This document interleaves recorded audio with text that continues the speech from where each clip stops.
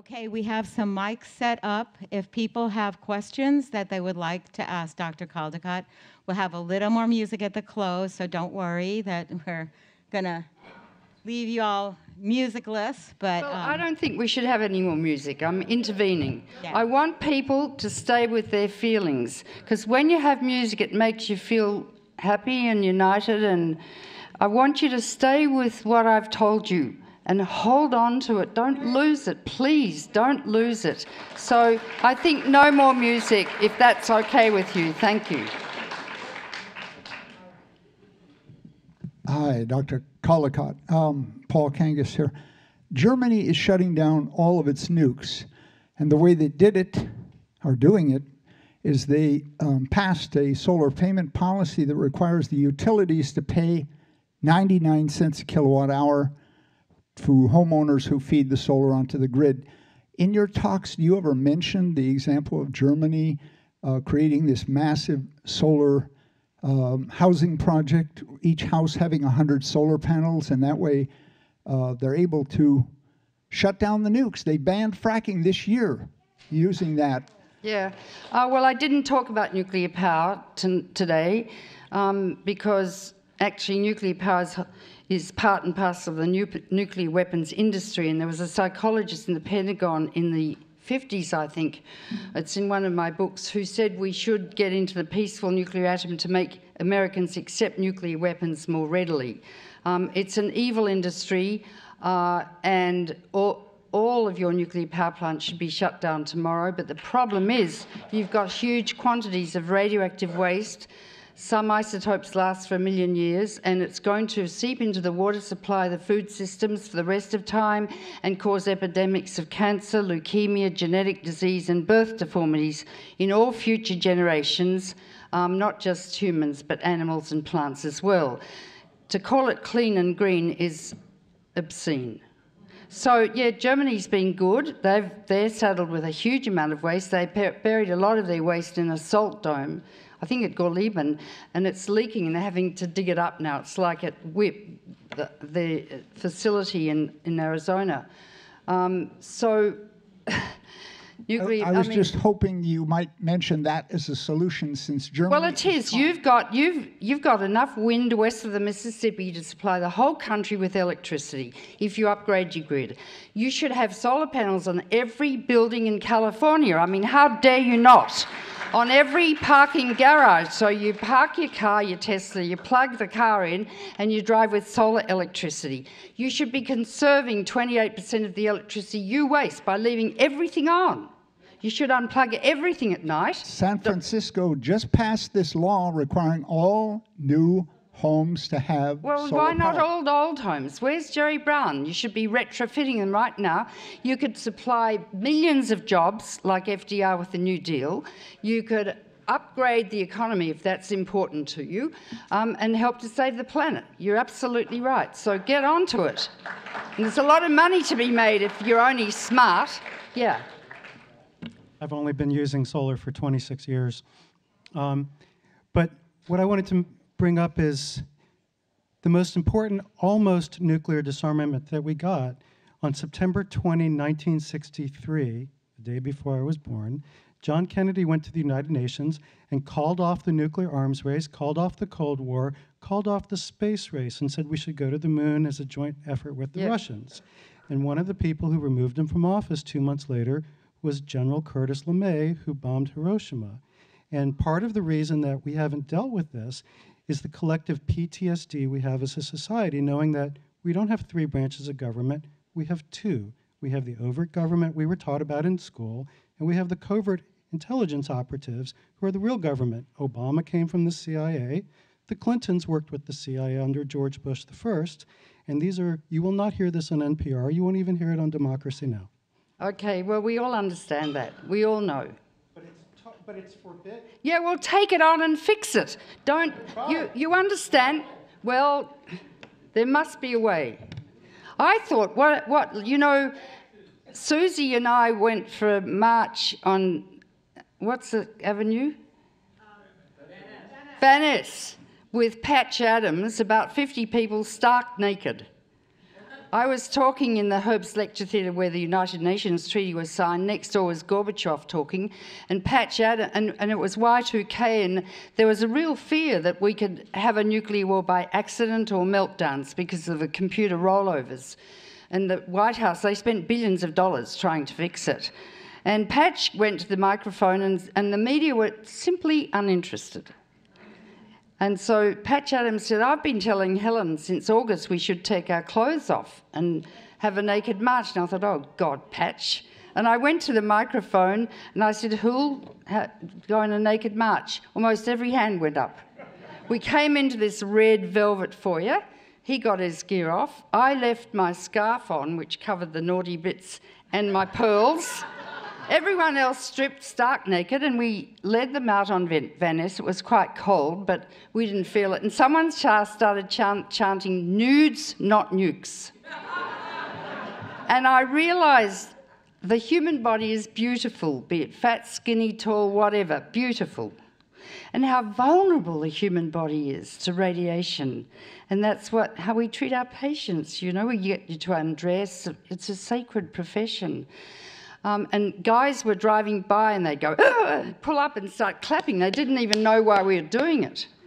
We got to the corner, it was cold, so I didn't want to go to an American police station, you know, stark naked. So we came back and no one wanted to put their clothes on. And you've never seen such a group of joyous people who'd done the right thing, and it was beautiful. And then, of course, we were in the New York Times the next day because the media like to see the naughty bits. They do. So why don't you organise so that in the warm weather you circle the Pentagon and take your clothes off and say nudes, not nukes. Do you know what? You'd get in every single publication and television in the world. In the world. And you would embarrass those generals inside and all those others. You know, nudes, not nukes. I mean, that's just a thought to get the media involved because they won't touch it otherwise. And, you know, I'll take my clothes off. I'll come with you. Yes? Dr. Caldicott, I have not so much a question, but maybe you can update me.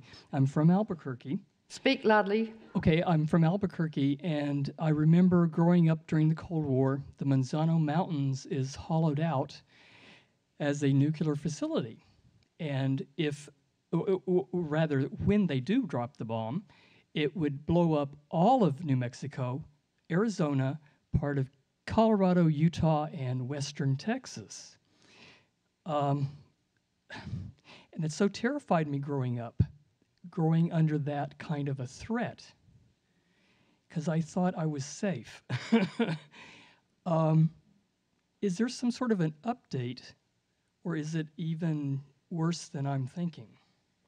No, it's the same. But also know that all nuclear reactors are stationary nuclear weapons. Inside each is the equivalent of 1,000 Hiroshima bombs.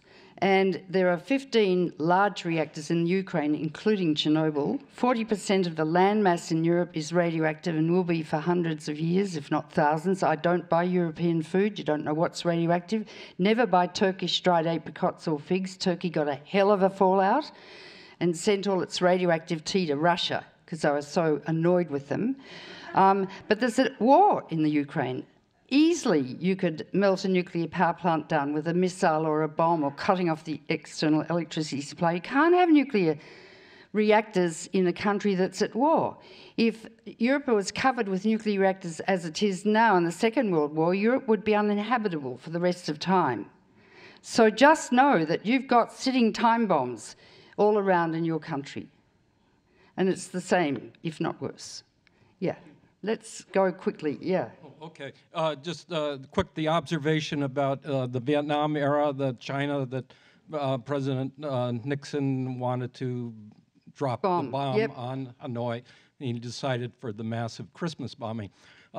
We had all our Navy out there with our nuclear submarines. The ultimate of the Vietnam War was to regain China, Yep. not just Vietnam. My question is, the bomb is like the gun. They're both tools and for self-destruction. The question is, what is the tool used for? What industry? The industry is war. How do we define war? And the war, I've simplified it to that war is the death, destruction, elimination, and ultimate annihilation of the enemy. War is butchery. And war is butchery. Butchery. I've just been at the Veterans for Peace conference, and these kids are sent off as cannon fodder, 18 or 19, hardly with any whiskers on their face, brought up with I pledge allegiance to the flag and all this rhubarb. And they go and they see pigs rooting around in bodies of dead babies. And it just blows their mind. It's butchery. Thou shalt not kill. And this whole society is based on killing.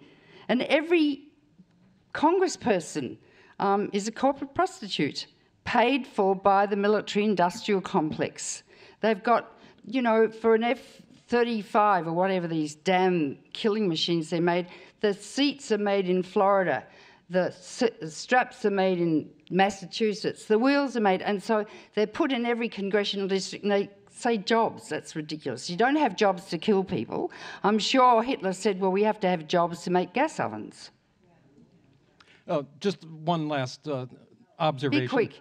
Okay, on killing, as you labeled Cheney as a sociopath, the actual killer, you become a psychopath. Yeah. Because you eliminate any feeling, any human feeling you have for anyone else. And that is the difficulty of bringing these young soldiers back to life. I know. Thank you. Let's be quick. Helen, Yep. I'm so delighted to be here. And here you changed my life 33 years ago. A doctor across the bed from me, an unconscious patient, said, Sharon, come with us. You've got to help us start PSR in the San Francisco area. I did, and of course in the Stanford area, and then in San Jose. And this has totally changed my life. I've spent the last 33 years working at the face of where U.S. and Russia has its problems. And I'm still there. And I have created a plan with the help of Jack Matlock, Ambassador Jack Matlock, and the American Committee for East-West Accord, and a number of other people that will create a nationwide public awareness campaign in this country. And we must have it, and you must be on the front of it. And my question for you is, will you, some way or another, show us how we can have another the last epidemic film? Because my friend and I, who's here with me, we paid $75 to get that film so that we could circulate it all over this entire area, and we did. Play it in every church. Yes, but we need a second one. We need one that's today. Why? It's all the same. Nothing's changed. But we need an update. What? We need an update of that Well, film. no, let me say, there was a film of me giving a lecture in New York with B-52s flying overhead. It's half an hour long, called If You Love This Planet, made by the Canadian Film Board, and it won an Oscar. Get that from the Canadian Film Board. The only thing that's different is the haircuts. Well, still, I think it works just as well, and people are absolutely numbed at the end of it. At any rate, I would Get like, that and I would have a like look to at. give you my book that's about the last 33 years of my life, so Yeah. you'll know what's happened. Thank you. Thank you so much. Okay, next. There's like three obvious. Lift the mic up. Oh. I wonder if you could comment, take your pick on the inside job, 9/11, the obvious one, but let's say the sending of the nukes to Cairo, Operation Pluto, the BBC documentary, Dead in the Water, covers that one. And then I remember a little over a dozen years ago mentioning to you that I had been arrested on Hiroshima Day, where the nukes come from, 5300 Port Chicago Highway. That video's at Greg from Tracks at YouTube, and I beat them in federal court, but that also, the 44 explosion, the first detonation of uranium, unless you believe they tested an untested bomb at Hiroshima. So if we call them on their inside jobs, you short-circuit these wars, especially 9/11, and that's so obvious with the third skyscraper. So what are you going to do? Well, talk about any of those three that you care to, and expose our American. Yeah, but love. I live in Australia. I'm not American.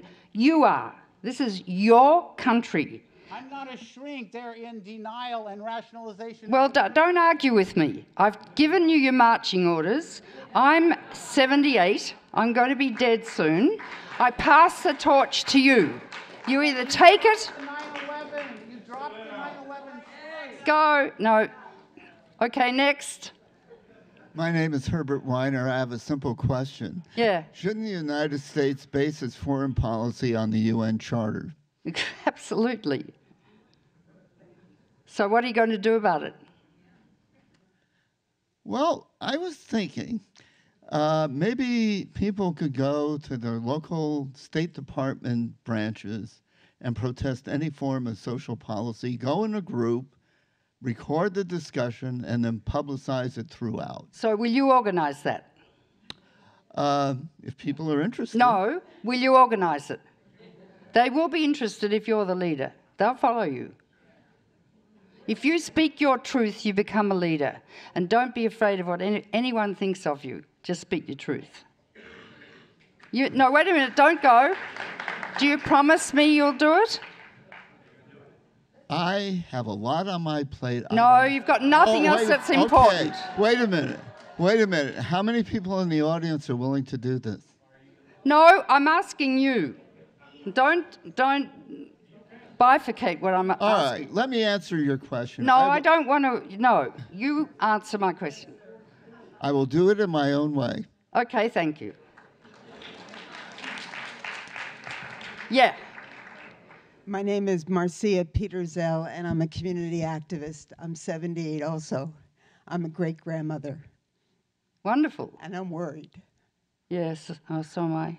So what I've been reading is The Next American Revolution by Grace Lee Boggs, where she talks about how the racism, materialism, militarism can only be defeated when we're willing to sacrifice.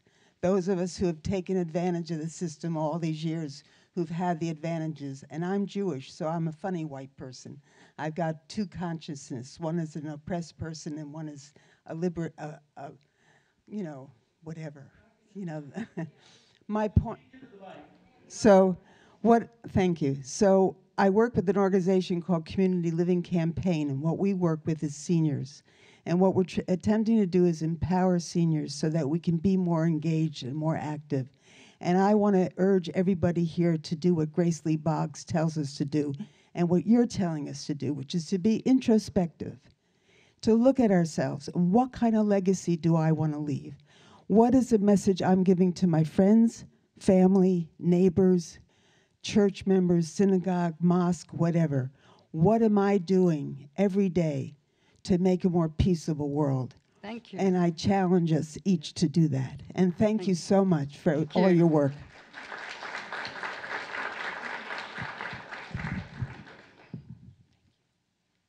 Hi there. Could you speak to what's going on at UC Berkeley? I heard they have like a small reactor there, and they're part of this, they're connected to Livermore. Do you know? Yeah, I think they do, don't they? Who knows? Yeah, they've got a small reactor.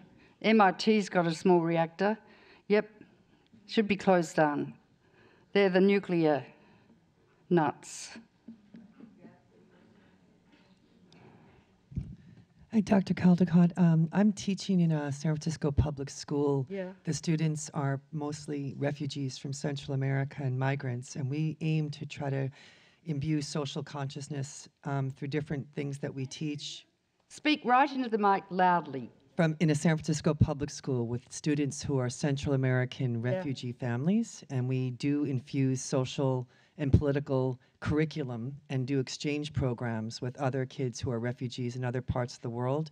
Do you have any suggestions for us as educators about other ideas we can use with youth to get them involved in what's going on in the world? Thank you. Educate them. Get my film If You Love This Planet and show it to them.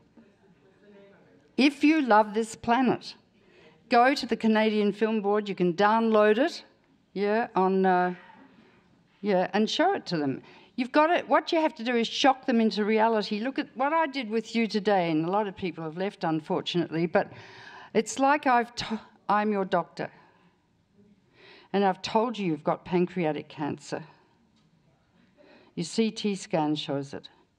and that you might have 6 months to live. It's what I've done.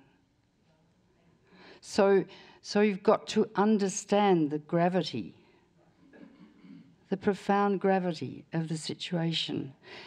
And so, I mean, I'm driven. I've been driven all my life. When I first read On the Beach, when I lived in Melbourne and the whole city was annihilated in a nuclear war, and the whole world was, I lost my virginity. I lost my innocence. Then I went to medical school, first year medical school. I learned about genetics, radiation, mutation. And Russia and America were testing bombs like there was no tomorrow in the atmosphere. They knew what they were doing. 114,000 people in America got thyroid cancer, but God knows how many other cancers were caused by that. They're killers, they're murderers, they should be in jail. We don't lock up the criminals. We lock up people who smoke a little bit of dope, which is a damn good drug, better than alcohol, and smoking. All drugs should be made legitimate. And we should be treating the people who are drug addicts because they're sick. And we shouldn't have any homeless people in the streets who are psychotics, who are addicts, who are, you know, they need to be in homes cared for and loved and bathed and looked after. After Reagan emptied all the mental hospitals, that's what happened. Go. Sorry.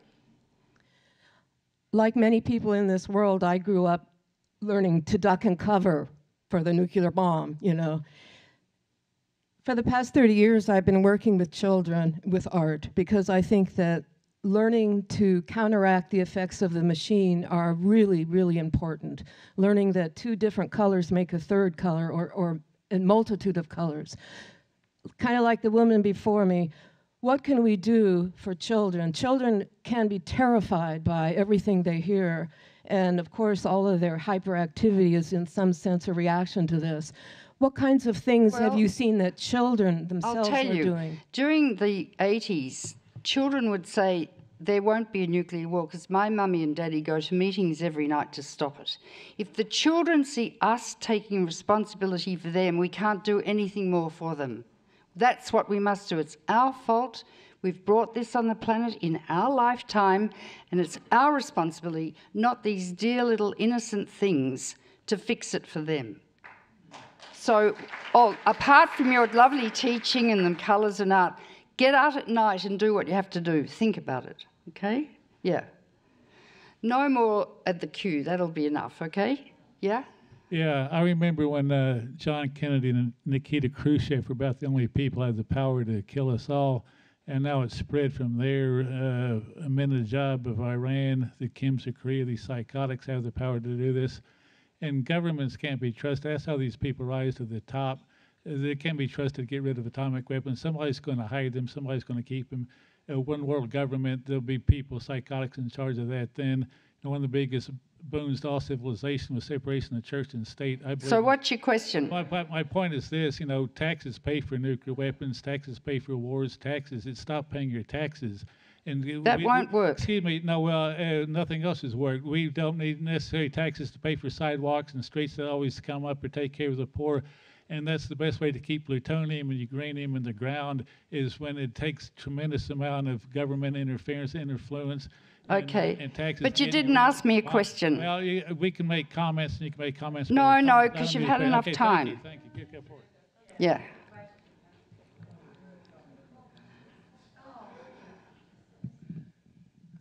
Hi, Helen. Thank you so much for setting an example for the rest of us. I'm Kay. I would like to also include the San Francisco Gray Panthers to the list. That we didn't make it somehow.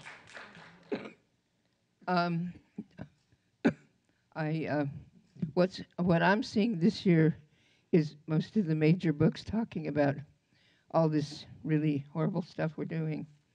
Is why are we letting them do it? Yeah. It's one I ask myself, and I look, what can I do? Because the obedience, the silence. It reminds me of Incredible. something that somebody told me, Kathy, as we were driving in. America's a cult. If you've ever been in a cult, and I've been in 2 cults, everyone follows orders, everyone is obedient, like the Jim Jones cult, where over 900 people committed suicide by drinking the cyanide-laced Kool-Aid vat. That's what America's doing. It's a cult. Pledge allegiance. You know, at every ball game, there are planes flying over, there are flags. I remember after 9/11, I'd just flown into Eau Claire, Wisconsin to speak at the university. And I got up in the morning, and there the planes flew in, and I thought, my God. I walked across the campus for a swim, and a woman approached me, and she said, "Do you believe in Jesus?" And I said, "I'm an atheist." And she literally, psychologically slammed me in the face, and she said, "You'll go to hell." And I thought, what sort of campus is this? Then I got out the Bible, because I thought that might be appropriate. All these kids marched in, hundreds of them, ashen-faced. And I read to them, shucks, it's from Luke. "Love thy neighbour, do good to those who hate you. Love thine enemy, do good to those who hate you." And then I got a Greyhound bus across America 3 days later, because there were no planes flying except those to take the Bin Laden family back to Saudi Arabia. And the whole country was swathed in flags, and I thought, please, no vengeance. But you could feel this nationalism and the need for vengeance. And I'm afraid that's where people are, aren't they? And unless they're inspired by someone truly great like FDR. Or Jesus, who was a great psychiatrist. I mean, he wasn't, if you'll pardon me, he was a Jew and his mother wasn't a virgin. I mean, let's be frank. You might be offended by that, but that's the truth. But he was a great psychiatrist, and what he said has lived down the ages, and what he preached, if we all lived like that, be pretty damn good. But we need a leader who inspires us with, I don't know, love is not the right word, is it? No, no. Like Joan of Arc, except she fought and killed, but an absolute determination to save the planet. And that's what I've always had. No door remains unlocked. If it's locked, I go through the side door, or that back door, or I get in to see whoever I have to see. It's always a way. There's always a way. There's always a way, but wait and see what your psyche tells you to do. Stay with the pain. Yeah. I want to thank you for giving me the answer when the discussion always turns to the despair. You know, you start going down global warming, you start going down the nuclear thing, and you end up in just, oh my God, how do we get out of this hole? And I always like to quote you, because about 30, I don't know, 20, I don't know, you told one time about, you talked about population control, and your solution was so brilliant. It is absolutely perfect, and I hope you know what I'm referring to. do. And I would love to hear you say it again. Oh, well, it was just, it is always the answer. You put birth control pills in the water, and what, stimulant, and what else? It was your aphrodisiacs. It was ecstasy and RU487. That's right. And when it gets down to there where there's no place left to go, I say, well, this is what Helen Caldicott says to do. And from there we can lift it back up. You know, so I want to just thank there you. is one very important thing that's happening, though, and it's Trump. And he's starting to say, you know, well, why can't we use nuclear weapons? And for the first time for about 20 years, the New York Times is starting to write Sanger and Broad about the button and the football and how a nuclear war could start. For the first time, because people are getting scared, because Hillary said, what if he gets his finger on the button? Well, what if she gets a finger on the button? And incidentally, I'll have to tell you, there are 3 alternatives the president has. Counterforce is to strike their missile silos. Counter-value is to just hit all the cities.